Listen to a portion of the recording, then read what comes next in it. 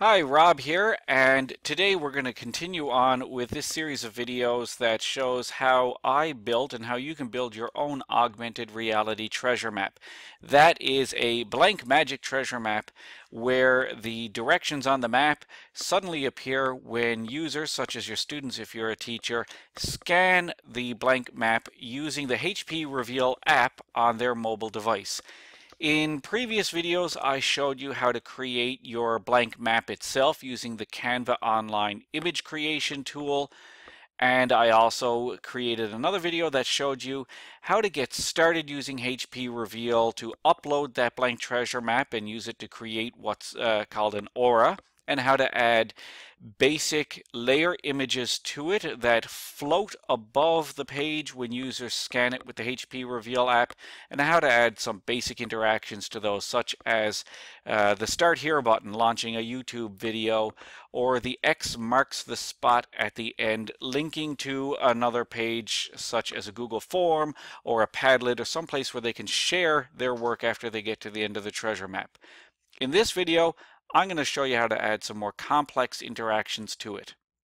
So, for instance, on this particular treasure map image on the screen, you may not want all of these images to show up at once when users first scan the map. You may only want one image to show up, and the other ones are contingent upon specific interactions that the user performs.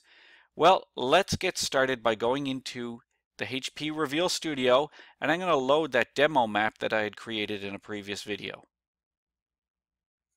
So now I want to hit next to get into editing mode, and you can see that I already have a bunch more layers added here that weren't there in the previous video.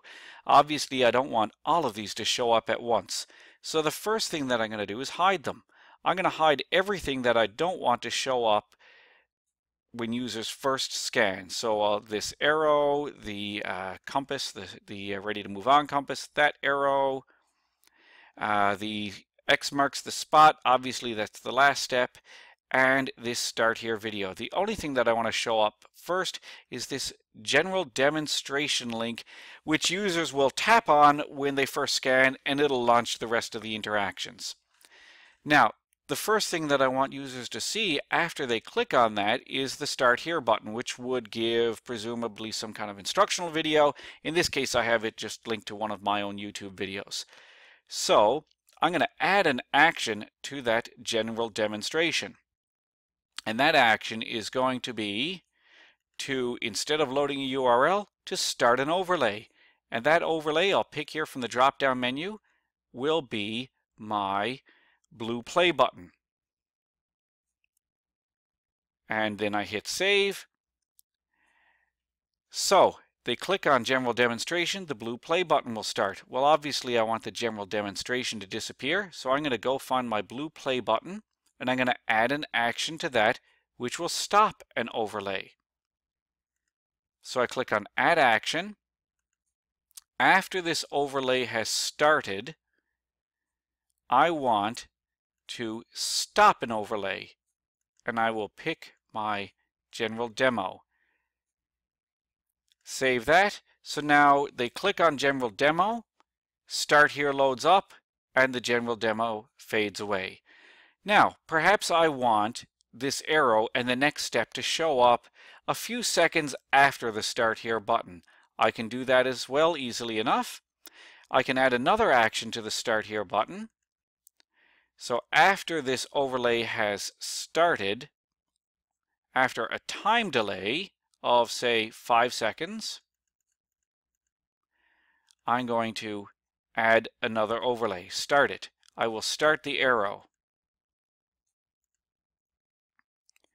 And I will pick the red arrow curved right to start and hit save.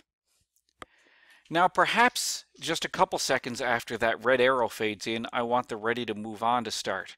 Well, I'll add a similar action to the red arrow. I will, after this overlay has started, actually after a time delay on this one, let's say 2 seconds this time, I will start another overlay, and that will be the ready to move on.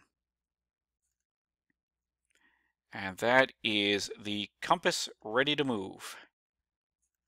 So now that will fade in on its own a few seconds after the red arrow. Now, perhaps I want my users to click on that ready to move on before the next step shows up. Again, I can add an action here to the ready to move on by clicking Add Action. When it's double tapped, I want to start another overlay. And in this case, it will be the other red arrow curved left. And I could pick another one if I want as well, but I will hold off on that. Perhaps I want then my X marks the spot to show up just a few seconds after the red arrow does. So I will highlight this red arrow, add an action to that. After a time delay of 2 seconds, I will load another overlay, which will be the X marks the spot. Save that. Now I have a more complex series of interactions. So what would happen here is that users would go through the general demonstration. They would click on that. The Start Here button would load up. Then a few seconds later, this arrow followed by the compass. They tap on the compass, then this arrow will load, and the final step will load. You could use this to create branching scenarios, which we'll cover in another video.